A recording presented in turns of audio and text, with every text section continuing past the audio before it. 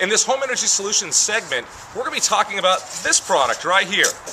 You may have not seen this before, but this you can actually build a house out of. You can actually build a building out of this stuff. The good news is it's easy to work with. And today, to help me out, I've got James Johnson with Integrated Wall Systems. How you doing? Good. How's it going today, Greg? Very good. Well, let me see.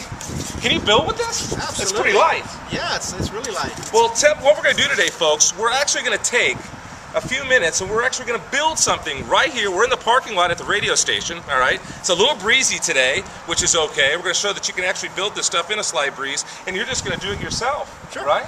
This is good stuff. Well, tell us a little bit about what I'm holding here. Well, what you have here is basically a stay-in-place concrete forming system. So if you can imagine building a concrete wall with plywood or steel forms, this is the same thing, except we don't take it away. And this incorporates 5 steps of the building process. This is your insulation, your vapor barrier, your sound barrier, your furring strips, or what we call studs, and then your structural wall, which is the concrete and the rebar. And what's the R value here? As this sits empty, these are R11 per side, so it's an R22. It's going to perform somewhere above R30 as you get the wall put together. With a 4-inch. With the 4-inch concrete, and then each piece you add, whether it's sheetrock or a stucco system or hardy plank or stone or brick, whatever, all of those add to the thermal resistance that make this thing perform at a higher R value than it is as it sits empty. And just to be clear, when this is down, okay, and this is being built, concrete actually gets poured in this section, okay? So you have an R11, you have an R11, okay? Here's your ties that hold everything together, right? Right. And the good thing here is it has a lot of thermal mass. It does. So that R value, even if you get a little overwhelmed here, say it's a really, really hot day or a really, really cold day, then you have the concrete, which is a sink itself, right? More mass. And then on the other side, you've got more insulation. Right. So unless you are in the Antarctic, all right, you're not going to overwhelm this in winter temperatures. In the summertime, I can't see, why would you need anything more than this for a standard built house? No, you wouldn't. And the cool thing about it is, since the concrete is protected on both sides, it doesn't change with the daytime temperature like you would expect a building like this brick facade here. If you get up against it, you'll feel that heat on your face late in the evening. This won't do that because that concrete core, that thermal mass, is protected with solid, continuous insulation on the inside and out. And the structural integrity of this is fantastic. If you live in high wind areas, if you live somewhere like in Miami-Dade County, you live in Florida, live in South Texas, absolutely. Stuff like this, what's the wind capacity on something like this? Basically, if you follow the prescriptive method for ICF construction in residential buildings, it's basically laid out to 150 miles an hour, and beyond that, an engineer can go up to just about anything you want. They can basically be made tornado-proof, so very high winds, over 200 miles an hour.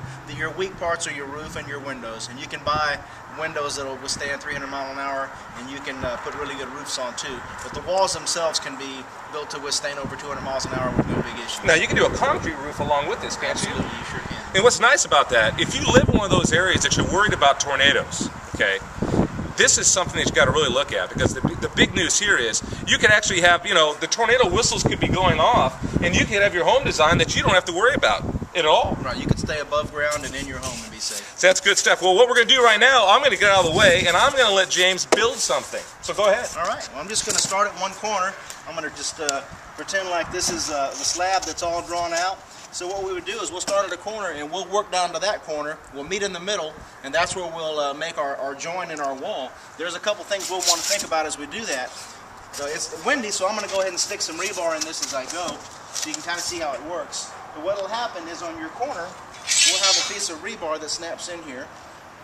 It's going to go on the loaded side, and then as we go up, we're going to alternate those as we go up, so we can drop vertical rebar down in through it. So the next thing that will happen is we'll continue to build, and we'll build this wall out, and we'll be dropping rebar in as we go, and they'll tie into that little black piece you see in the middle. That's basically the same as wire if we were to wire this rebar in. So now we have rebar that's in there. What we'll do now is we'll put the next corner on top, which is going to have a longer leg, and it's going to give me a running bond.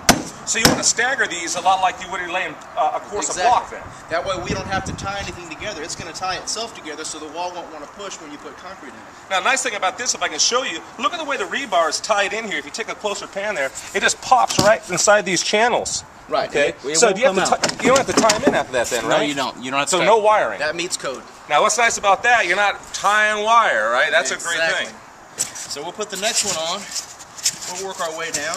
Let's say we decided there was going to be a window, and it's going to be or it's going to be right here. So what I would do is simply take this piece off. We'd have laid this out already. I'll grab my handsaw, and this is how easy it is.